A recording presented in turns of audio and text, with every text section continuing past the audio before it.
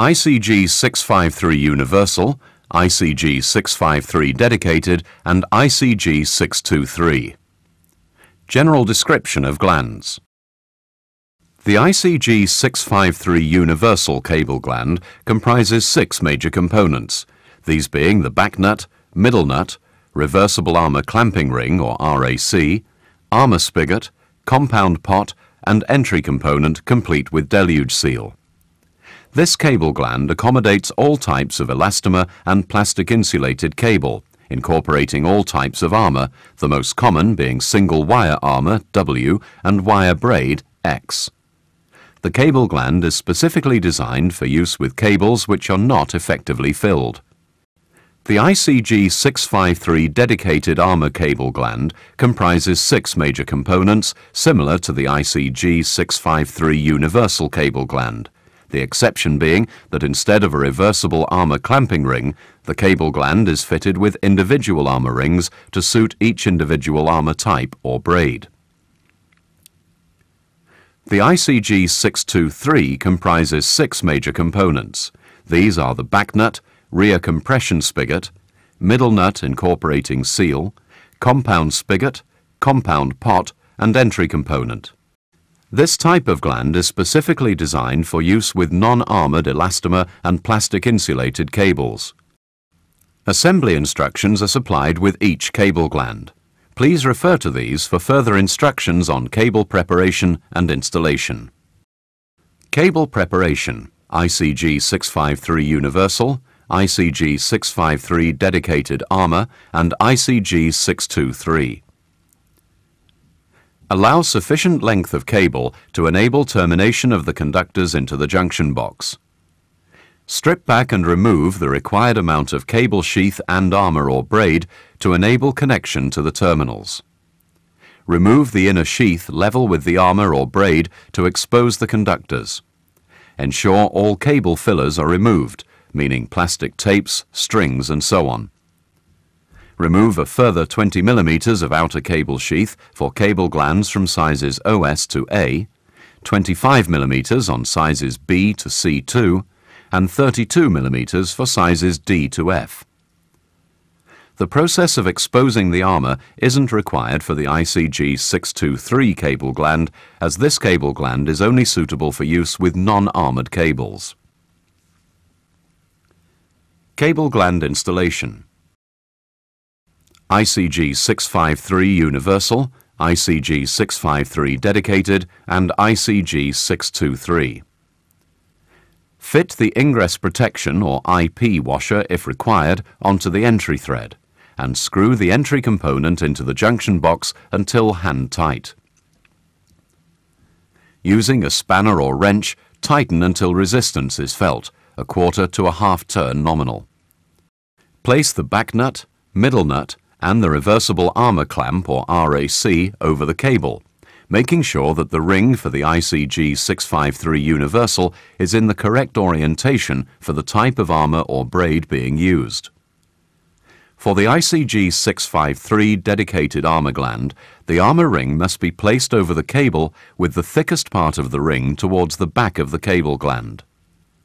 Push the cable through the armour spigot and spread the armour by gently pulling it away from the inner sheath of the cable. A screwdriver may be required for larger sized cables.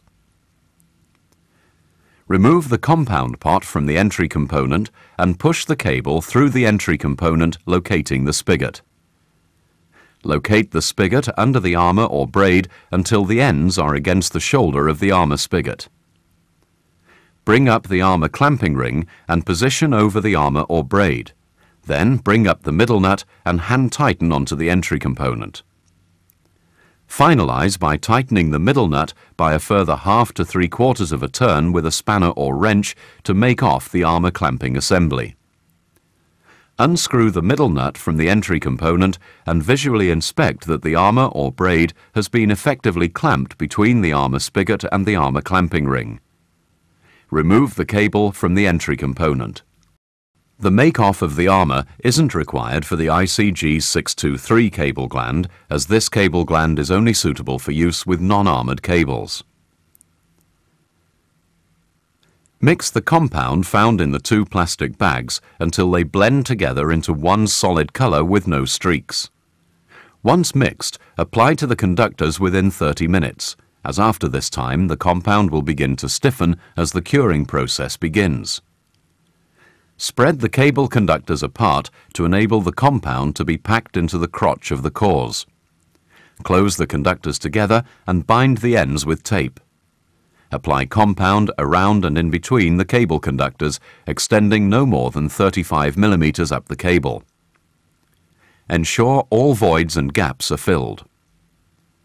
Pass the compound pot over the conductors and push down until it engages on the spigot of the armour clamp. Remove all surplus compound from the top and flanges of the pot, making sure no excess is left, as this may impede the removal of the pot when the compound is fully cured for inspection. Pass the cable assembly through the entry component and locate the pot inside the entry. Bring up the middle nut, locate on the entry, and hand tighten. A handy tip is to apply the surplus compound onto the outer sheath of the cable in close proximity to the cable gland. This can be tested periodically to ensure the compound is hard before finalizing the termination into the equipment. Allow the compound to cure, then untighten the middle nut from the entry component to enable inspection. If necessary, the compound pot may be removed for inspection to ensure that the packing around the conductors is satisfactory. If required, gaps and voids can be repaired by the addition of further compound. The process of installing the compound for the ICG 623 is similar to that of the ICG 653 universal and ICG 653 dedicated cable glands, except that the compound spigot must be held in position whilst the installation process is completed. Reassemble the middle nut and the compound pot into the entry component and tighten until hand tight. Using a spanner or wrench, tighten the middle nut onto the entry component a half to a full turn. Hand tighten the back nut onto the middle nut until a seal is formed around the outer cable sheath. Using one spanner or wrench, hold the middle nut in position whilst finalizing the tightening of the back nut by a further complete turn with another spanner or wrench. Complete the installation by pulling the deluge seal down onto the middle nut if applicable. The ICG 653 universal, ICG 653 dedicated or ICG 623 cable gland has now been correctly installed.